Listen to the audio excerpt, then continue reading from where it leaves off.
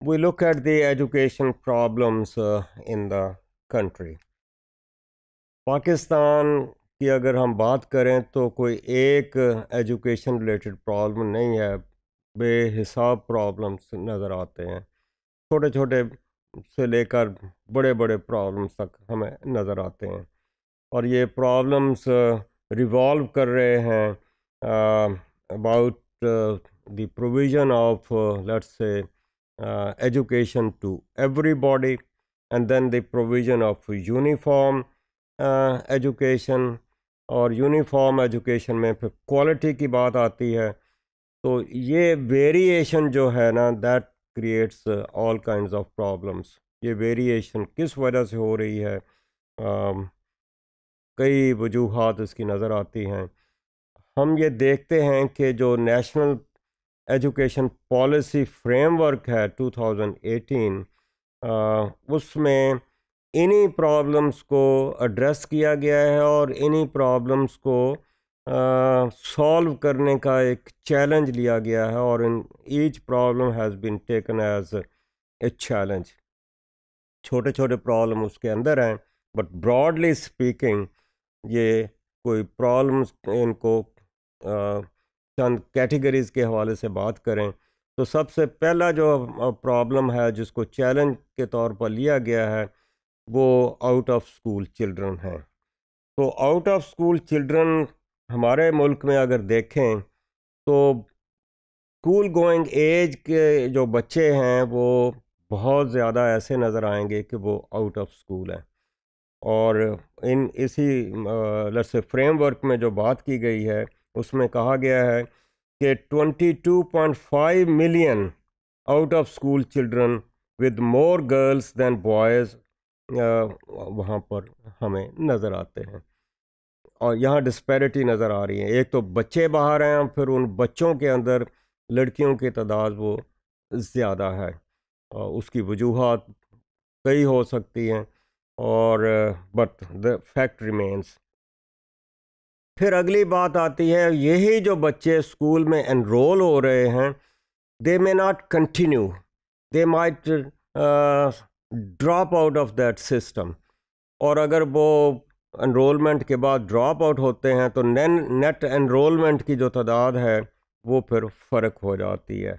तो हम देखते हैं कि नेट एनरोलमेंट रेट्स जो हैं अक्रॉस द कंट्री वो वही रहे हैं, डिस्पाइट द फैक्ट कि एफर्ट्स चली हैं इंक्रीज़। लेट से स्कूलों की तादाद भी बड़ी होगी, लेट से बच्चों की तादाद भी स्कूल जाने वालों की बड़ी होगी, लेकिन नेट एनरोलमेंट तकरीबन वही रही है, विच इज़ अबाउट 57%। यानी 5 से 9 साल की उम्र के जो स्कूल गोइंग एज बच्चे हैं, ये उनकी बात हो रही है।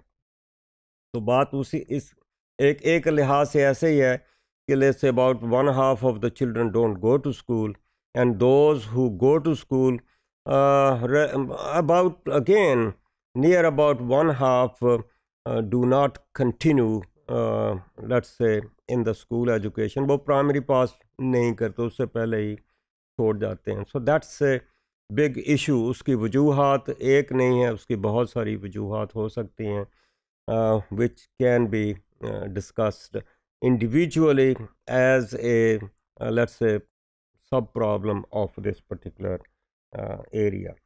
So it appears that primary system needs to expand if universal primary enrollment is to be achieved। काम तो वहीं से शुरू होना है कि फाउंडेशन तो प्राइमरी एजुकेशन से ही होगी। तो अगर हमने यूनिवर्सल एजुकेशन करनी है, एजुकेशन फॉर ऑल की बात है, तो हमें फोकस तो वहीं करना है। तो ये जो चैलेंज है आउट ऑफ स्कूल चिल्ड्रन का, that's a big challenge, and this is a big, let us say, problem or issue for the country. So out of school children challenge when disaggregated by levels of education shows an alarmingly high number of out of school children at middle, यानी कि 6 से 8वीं grade, and then at higher level जो जिसको हम high school कहते हैं, 9वीं 10वीं के बच्चों की बात आ रही है। अब यहाँ प्राइमरी लेवल पे तो नज़र ही आता है, और आगे और भी ज़्यादा होता है। उसकी अगेन वजूहात कई हो सकती हैं, अनअवेलेबिलिटी ऑफ दिस स्कूल भी हो सकता है, या और लेट्स से प्रायोरिटीज़ पेरेंट्स की भी हो सकती हैं। Even the number of middle and high schools available across the country are much less as compared to primary schools, क्योंकि ये कैचमेंट एरियाज तो ये प्राइमरी स्कूल्स हैं, और आगे जो जाएंगे तो वो फिर नज़र आता है कि वो उसकी तादाद भी कम हो रही है, और अगर तादाद है तो डिस्टेंस ज़्यादा होगा। डिस्टेंस की बात करें तो एक्सेसिबिलिटी की बात आती है। So balancing the growth at the primary level with growth at the higher levels of education should be again a priority for, let's say, moving towards the goal of education for all.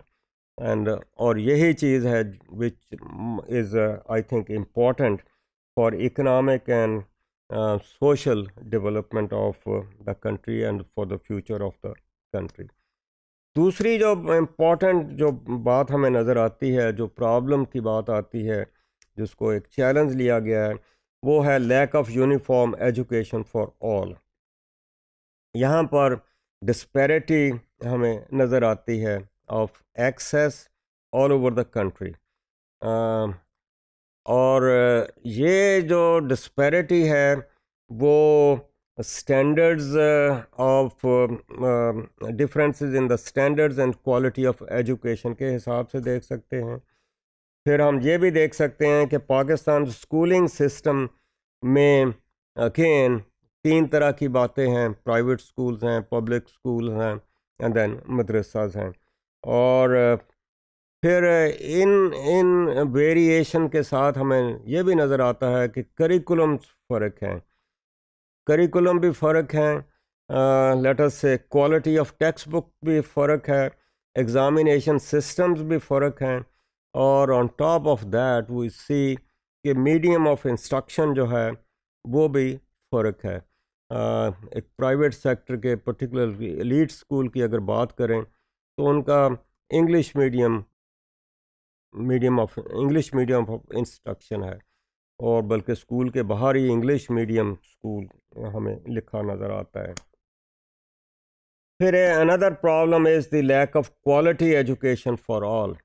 अब quality education school तो है, public private भी है, और वहाँ पर again quality का फ़र्क है। क्वालिटी जो है it broadly it depends upon the quality of the teachers, लेकिन उसके साथ और भी चीज़ें आती हैं, और उन चीज़ों में इंफ्रास्ट्रक्चर भी हो सकती है, कोई बिल्डिंग की बात है, वहाँ फर्नीचर की बात है, वहाँ और फैसिलिटीज़ हैं, टॉयलेट हैं, बाउंड्री वॉल है, पीने का पानी है, सीटिंग अरेंजमेंट है, बहुत सारी चीज़ें आती हैं।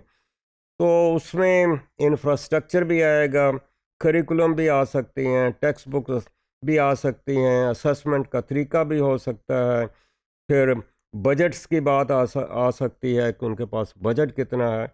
ये सारी चीज़ें अपनी जगह पर हैं, but on top of that we see the quality of the teachers.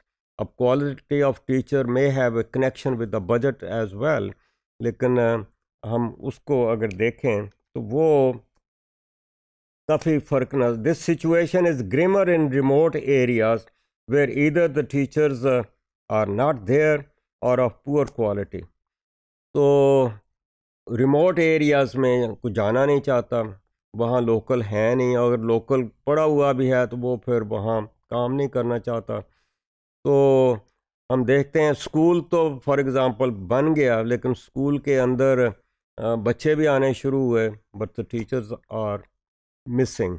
और अगर किसी को पोस्टिंग करते भी हैं लेट अस से किसी वजह से, वो उनकी पहली एफर्ट होती है कि वो वहाँ से मूव हो जाएं जहाँ वो जाना चाहते हैं, और उसमें ही फिर पॉलिटिक्स आ जाती है, पॉलिटिकल लेट अस से लोग जो हैं they help these teachers to move out of that area. तो टीचर्स नहीं हैं, अगर हैं तो क्वालिटी उनकी कम है, उनमें प्रोफेशनलिज्म नहीं है, जिस वजह से इट्स ए बिग प्रॉब्लम।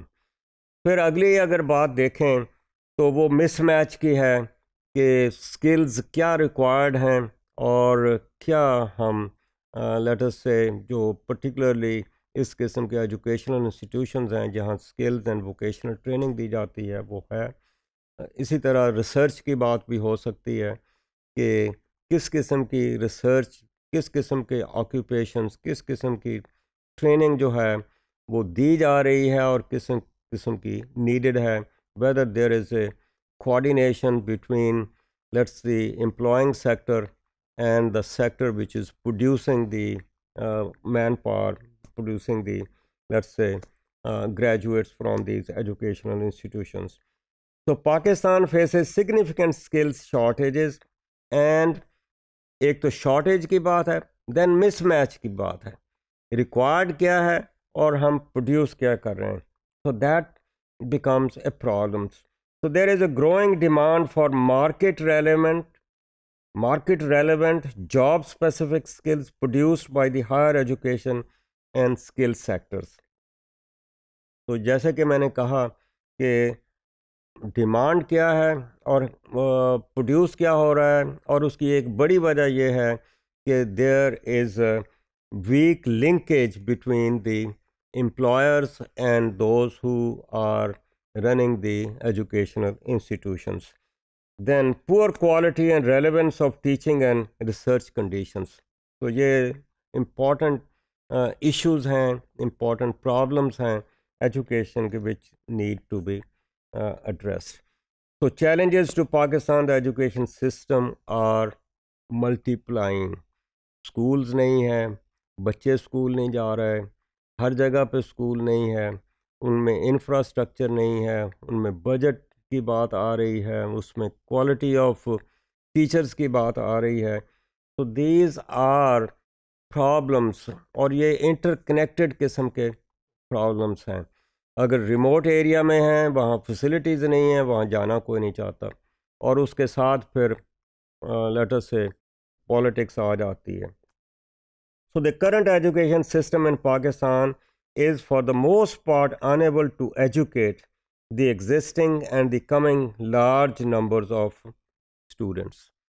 और ये तो जैसे कि पहले बात हुई कि आधे बच्चे तो स्कूल ही नहीं जाते, और जो जाते हैं उनमें से ऑलमोस्ट लेट्स आधे जो हैं वो कंटिन्यू ही नहीं करते. तो that is more like wastage, कि 1 साल के बाद चला गया या 2 साल के बाद चला गया, तीसरे साल के बाद चला गया. वो तो more like investment in ignorance की बात आ रही है. तो वो एक इशू हमारे मुल्क में नज़र आता है. So therefore this progeny has to constructively contribute to overcoming the country's vast development challenges. तो हमारा focus education is the means for the development. Whose education, हमारी जो प्रोजनी है, जो यंग पॉपुलेशन है, उसको अगर हम प्रॉपर एजुकेट नहीं करेंगे तो that has negative implications for the development of the country.